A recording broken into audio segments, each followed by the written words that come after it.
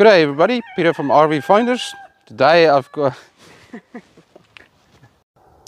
Good day everybody, Peter from RVfinders. Now today I've got this 2013 Mercedes Sprinter. It's just coming onto the market.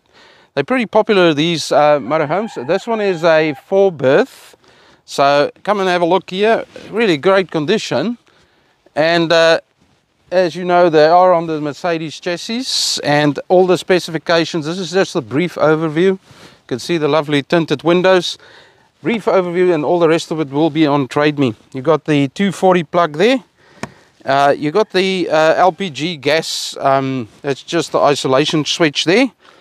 Now you got the dual wheels because it is rear wheel drive. And then over here, that would be your wastewater. Now all the keys are here. That is just where you open it up and wastewater will come out there and you're at the dump station.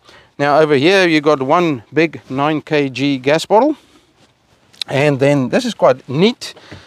A lot of them, when you open up, there's not a lot of storage, but just have a look at that. Quite a lot of storage in this motorhome, and it is a 4-berth, not a 6-berth. And if we go on top, we get the reverse camera, nice big windows. I'll show you in a moment. And then you got the 4 bike rack Fiamma. And coming around this way, on the top there, we've got a very long 4-meter Sivana awning. Now these awnings are very sturdy, so it will just roll out. And then in this area here, you've got the 240 cable stored there, as well as the freshwater cable. Now the wastewater cable is where I showed you in a moment, and then they're all lockable. You got the boiler here, and this is your freshwater tank here. Now all the specifications, the liters, everything would be there. You got the hubbometer there, and then also the toilet cassette. It's a 20-liter Tedford cassette, electric step, and the door, which we'll grab in a moment, or grab handle, awning light.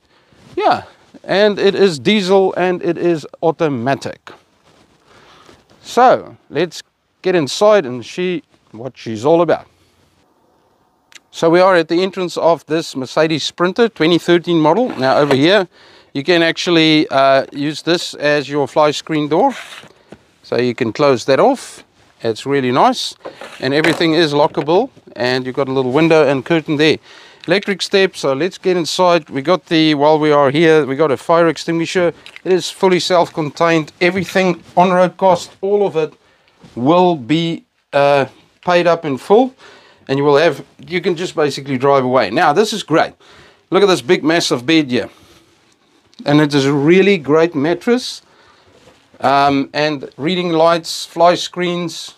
What more do you want? Okay. And then while we are there in that area, this is the shower. So this is pretty close.